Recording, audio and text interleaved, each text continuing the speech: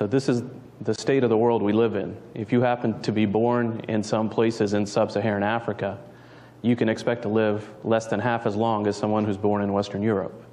These are just the tip of the iceberg in the types of disparities that exist in health. And it's easy to see a map of the world, but these exist in microcosm anywhere in the U.S. We certainly don't have equity in terms of the way health or even access to health care is distributed. And that comes back to a fundamental structural problem that we struggle with in healthcare every day, and it's something many of us call the iron triangle.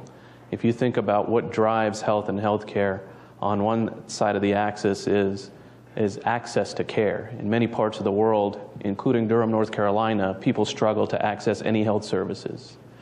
When they can access health care, the quality is variable and inconsistent across the board in developed as well as developing economies.